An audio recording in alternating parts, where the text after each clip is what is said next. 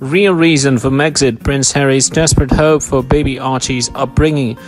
Prince Harry is obviously dissatisfied with royal life, but what desperate hope does the Duke of Sussex hold for his only son's childhood? Prince Harry and Meghan Markle, Duchess of Sussex, will officially step back as senior members of the royal family in the spring, but for 35 years Prince Harry has been an integral part of the fam. So why is he so desperate for his son Archie Harrison Mountbatten Windsor to be raised away from all the pomp and royalty which he experienced? Prince Harry and Meghan sent shockwaves around the globe earlier this month when they revealed their intention to step back from royal family. The couple shared the bombshell news in an Instagram post on January 8th, a day before Kate, Duchess of Cambridge's birthday. The Duke and Duchess of Sussex news was set to deeply hurt the royal family, but after royal crisis talks at Sandringham with the Queen, Prince Charles, Prince William and Prince Harry, the Queen released a statement of support for the couple. However, she did say that she would have preferred them to continue on in their current capacity. Negotiations about the so-called Megxit process was decided over the following and last weekend. Buckingham Palace shared a statement about the conditions by which Harry and Meghan will leave royal life.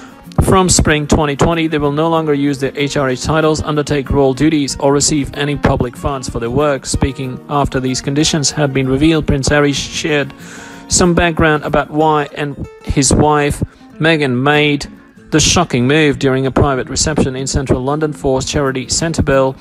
Prince Harry said he's taking a leap of faith in stepping back, adding that he felt there really was no other option. Harry also said he had found the love and happiness he had always wanted with Meghan, and they were not walking away.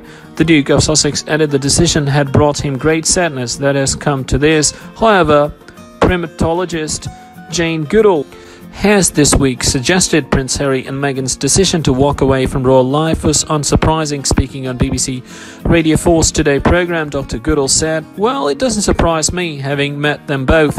She added, "I know that Prince Harry really felt constrained and he desperately wants little Archie to grow up away from all the pomp and royalty. I know that. I haven't been in the UK. I haven't really followed the news. I had no idea that anything like this was going to happen."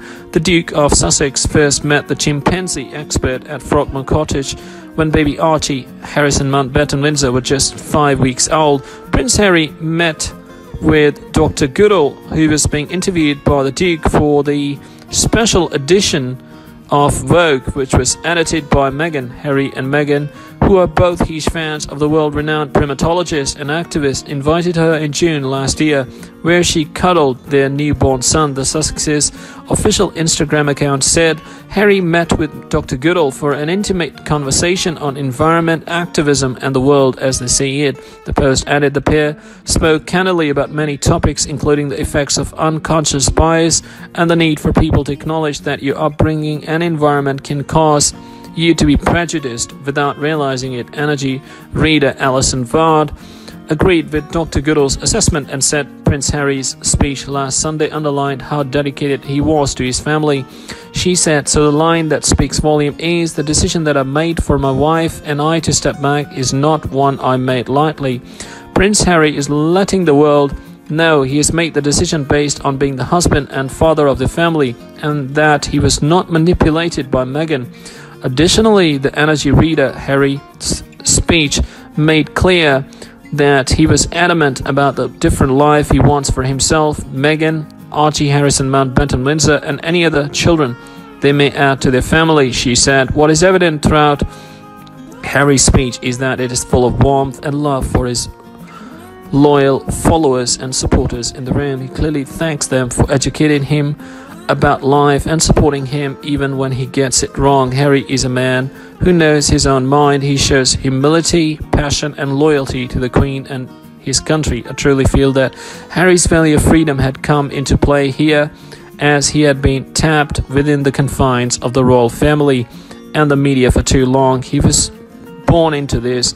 When our values are compromised, eventually something has to give. This is Harry's freedom now. Now, simply, he could not hold back any longer. Bless you, Harry."